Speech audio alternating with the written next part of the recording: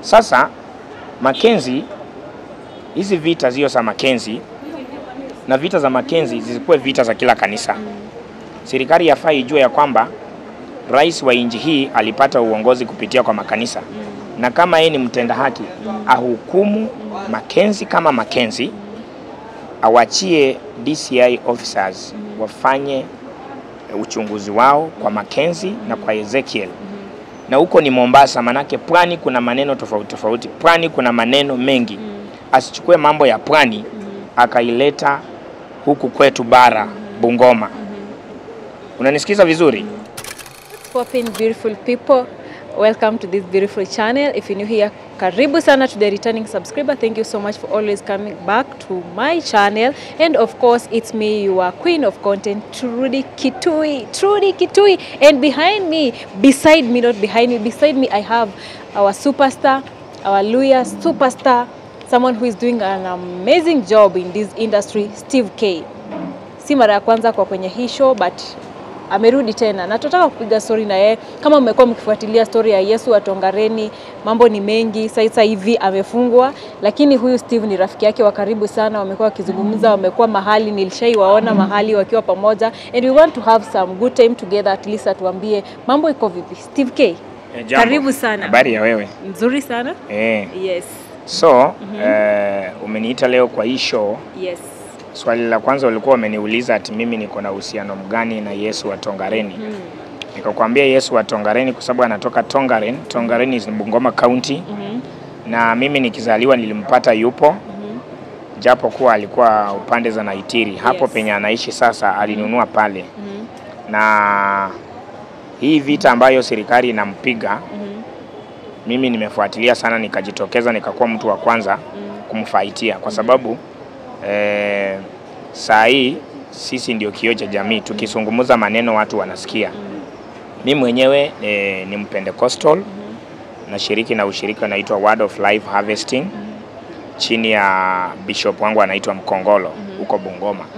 Sishiriki na Yesu wa Tongareni, lakini mimi nimemuona huyo jamaa akifanya mambo yake. Nimeenda mpaka kwake. Nilikuwa sijaenda kwake, lakini hivi juzi nimeenda kwake. Nikaenda nikamchukua kwake na gari yangu. Nikamchukua na bibi yake nikampeleka polisi. Na hapo awali nilimekuwa nimeconverge na County Police Commandant of Bungoma Mr. Kooli na DCI officer who is in charge CCIO Mr. Masharia. Nikawauliza, nyinyi kulingana na uchunguzi wenu mmeona namna gani? Na hata nilivyoona kwenye runinga wanasema Yesu wa Tongareni hawakumpata na makosa. Ya kwamba yeye hafanyi vitu ambazo Mackenzie anafanya. Hauzi vitambaa, hauzi maji, hauzi kitu chochote kile. Hauzi anointing oil. Hakuna mtu anaishi kwa boma yake. Hakuna watoto amewaambia wasiende shule. Hakuna watu amewaambia wafunge maombi ya kufunga. Hana shamba kubwa hatutatembea suspect. Ni shamba tu amenunua nusu eka. Na Police County Commandant alisema kwamba hana makosa. Sasa mimi niliposhangaa nikifikisha Bungoma, tena wanapeleka kotini. Koti inasema 1 day kwa sababu tunaheshimu sheria. Tukasema tumpe hiyo siku moja tuone vile atakuwa. Koti imesema kwa sababu walimsomea miscellaneous. Na kesho yake ambaye ilikuwa Friday wakamsomea kiti inaitwa plea.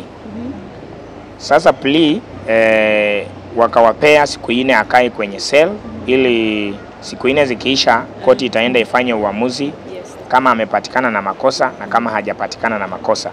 Lakini koti ya Bungoma lazima ijue hivi ya kwamba walikuwa wamesema kama DCI ambao wana investigate, juu wana investigate ndio wakupeleke kotini, waambie koti hii ndio tumempata nayo.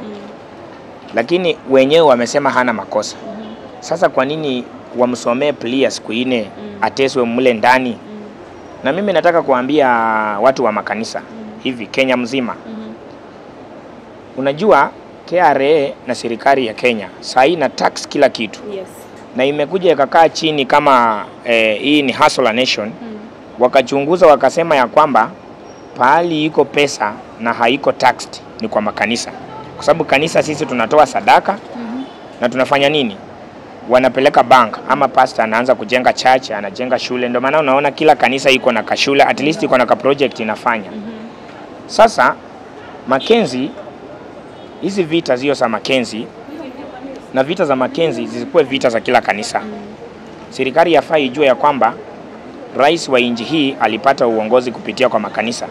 Na kama yeye ni mtenda haki, ahukumu Mackenzie kama Mackenzie, awachie DCI officers wafanye uchunguzi wao kwa Mackenzie na kwa Ezekiel. Na huko ni Mombasa, manake pwani kuna maneno tofauti tofauti. Pwani kuna maneno mengi. Asichukue mambo ya pwani akaileta huku kwetu bara Bungoma. Unanisikiza vizuri? Asichukue mambo ya Mombasa ailete Bungoma kwa Yesu wa Tongareni. Yesu wa Tongareni ni mtu wako na familia. Hata kwake hana ng'ombe. Hata kanisa yake ijakuwa plastered chini. Unajua huko kwetu kulingana na wazee tulikuwa na mzaa anaitwa Elijah Wanameme. Yeye angekuwa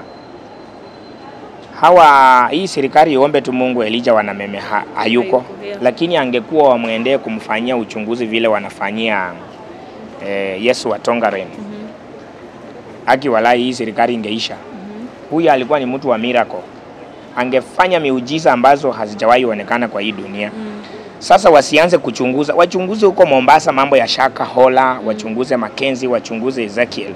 Lakini wasianze kuona kila mtu mwenye amefanya mafanikio ama ana trend ati yeye pia anafanana na wale.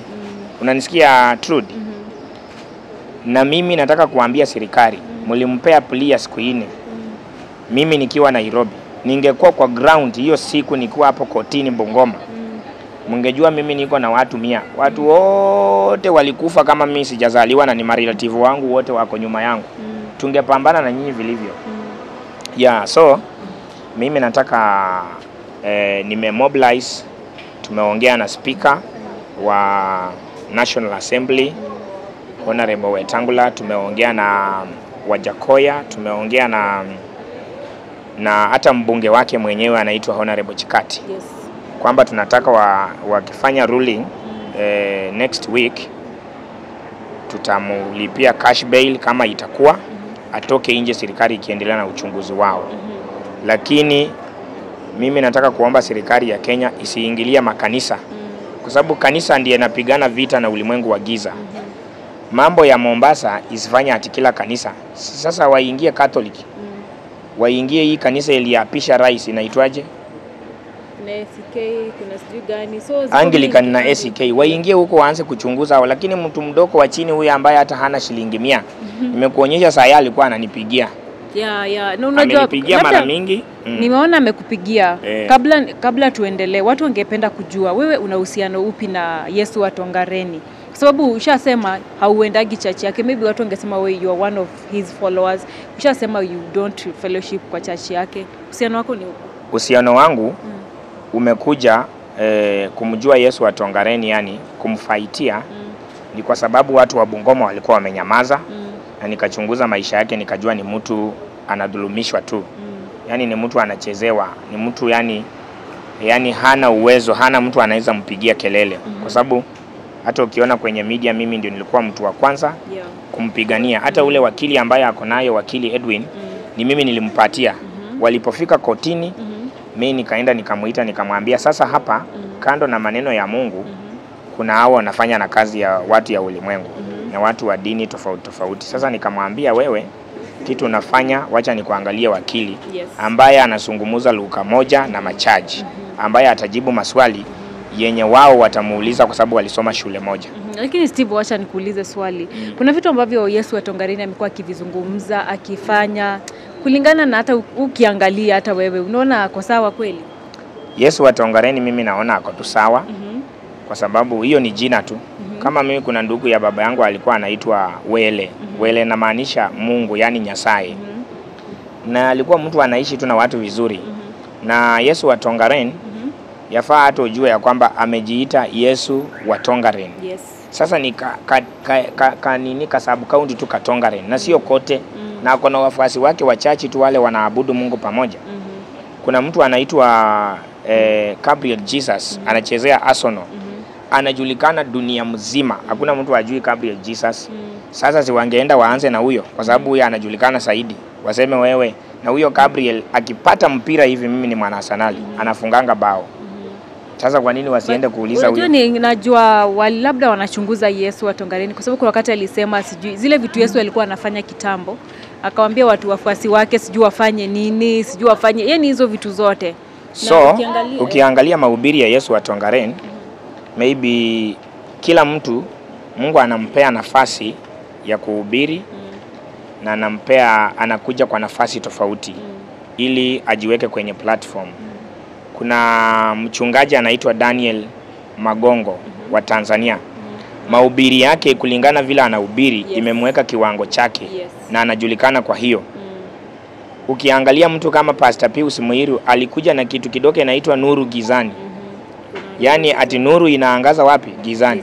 Na hapo ndio walimjua akafungua ushirika inaitwa Miracle Center. Ukiangalia the mighty prophet anaitwa Prophet Awor. Alikuja na kitu inaitwa repentance and holiness. Ni kutubu na kupata utakatifu, si ndio? So kila mtu Mungu anampea nafasi ambayo anakuja nayo. Yesu wa Tongareni alikuja na jina la Yesu wa Tongareni, ndio yeye ajulikane kwa hilo.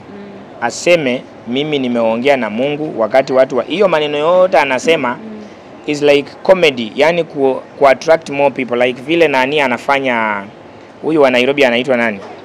Huyu wa tingiza simu anaitwa Ng'ang'a. Sasa Ng'ang'a pia ako na style yake ya kuhubiri. Huwezi kwenda kuanza kufuatilia Ng'ang'a. Vile tu sawa sawa na Ezekiel alikuja, kakaa chini akasema nyota. Atifanya nini? Hauna nyota, nataka kukufufulia nyota. Hiyo kitu ya kufufua nyota ndiye imefanya Ezekiel akajulikana kote ulimwenguni. Na ameanza wakati ya COVID, wakati ya Corona 2020. So mimi naona huyu Eliud Wekesa kujiita Yesu wa Tongareni haja affect mtu yoyote, na kama angekuwa anajiita Yesu na anasema yeye anaambia watu wasiende shule, watu wafunge wakufe, watu waache mabwana zao, watu wasioe, hapo angekuwa na makosa makubwa. Lakini hata wewe vile ulivyo hivi Truth, unaweza niambia Yesu ni nani? Mimi najua Yesu. Wewe sasa ukikutana na mtu hapa kama huyu cameraman wako akwambie mimi ndio Yesu, utaamini?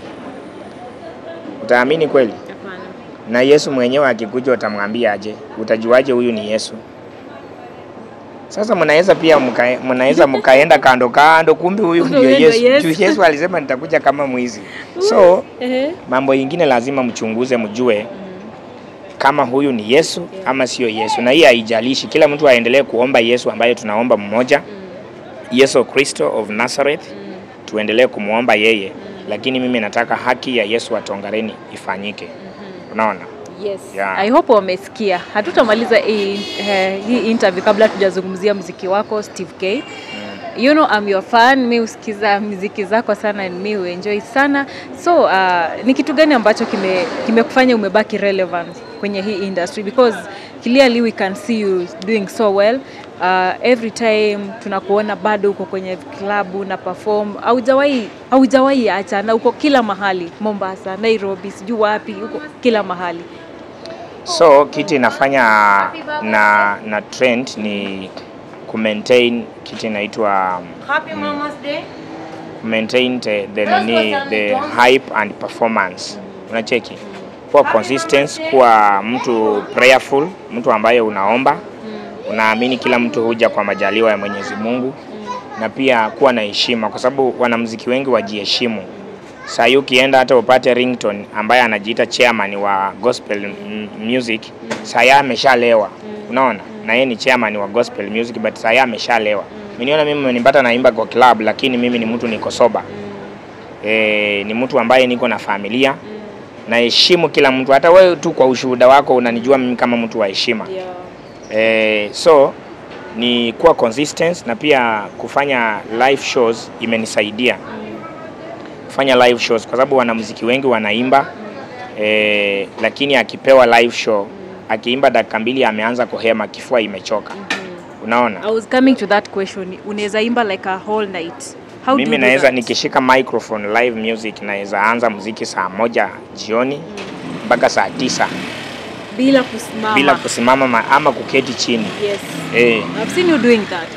How do you go about it? Ni kujiamini pia. Mazoezi unapoimba sana sauti yenyewe na flow tu, then inakuanga kama kipaji. Yes. Kumusambwa. Kwa Kibugusu tunasema kumusambwa. Sasa hiyo kisha kuwa ndani mwako unajipata, yani ni kipaji umepewa na Mungu, sio kulazimisha. Atumeenda kusoma sijui kwa music theater, umeenda kujifunza. Hii sio drama, hii ni talent ambayo iko ndani ya damu yako. Na sio kitu umeiga mtu ndio fanya, iko kwa damu. Sasa unafanya with passion.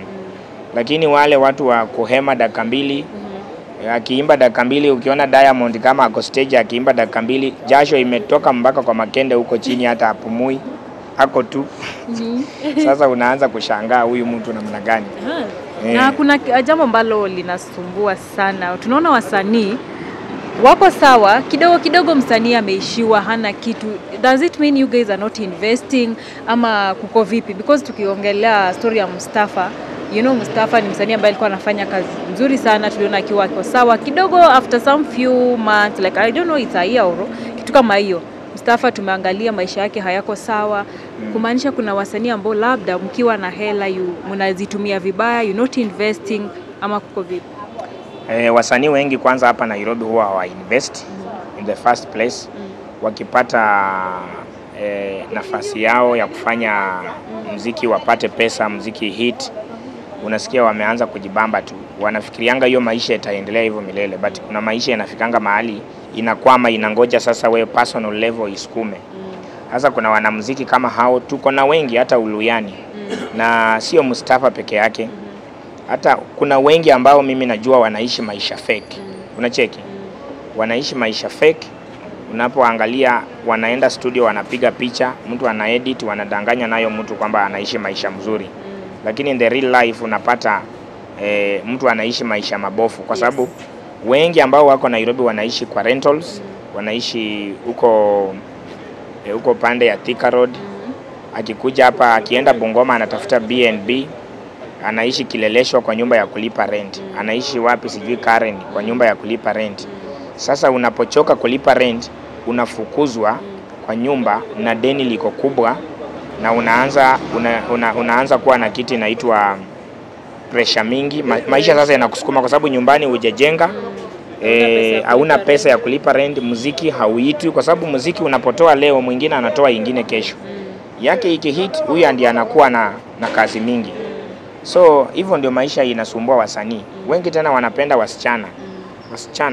Hakuna mtu apendi wasichana, but kuna kiwango unapenda. Unajua msichana ni wakunijenga ama ni wakunibomoa, lakini hao wanapenda hao watu wanaslay. Nashukuru Mungu wewe ni mtu ambaye hujipaki makeup. Mimi hupaka occasionally. Sasa sijawahi kuona, maybe bahati mbaya tunakutananga kama hujapaka. So nataka tu upate mtu kienyeji, hata mimi nakuombea upate mtu ambaye yani hautambomoa sana, utamjenga. Unaona? Hapana kila wakati tuko kwa duka ya makeup, duka sijui wapi, oh baby nimeona nini. Nataka tu tena ukiolewa uvae tu hivi. Maternity nunua tu hapa hizi wanatandika River Road hii jioni. Maternity wanauza shilingi 100. Nguo kubwa hivi inatosha mimba yako. Usiende kwa vitu yenye metandikwa hapa Moi Avenue. Kenyatta Avenue shilingi 1100 ambayo hamuna. Sawa Steve, nimesikia. Acha tumalize hii interview because anaenda kona show, na nimemrequest to some few minutes at least to have some time together tujue story kwa vipi, and you've heard him. Maybe a last message to your fans tukimalizia, maybe pia wakupate wapi, wapate muziki zako wapi? Mimi muziki zangu ziko YouTube, niko kila mahali kwa hii dunia. Una search tu Steve K Wambumuli unanipata. Na mimi napenda watu wa kusupport wewe Trude kwa sababu wewe ni mtoto wa nyumbani, na watu waendelee kusupport watu wao. Ili hata unapofanya urafiki na mtu, kesho ukihitaji msaada wake utampata. Sasa hapa Nairobi nataka kushukuru mafans wetu wa Nairobi. Wametusupport sana. Kila weekend tuko na show kama 2-3. But tunapatanga hizi show zote zimejaa. Tukienda kwa maestate huko sijui wapi, watu wanakuja wanajaa, wana fuel magari zao, wanakuja wanatusupport.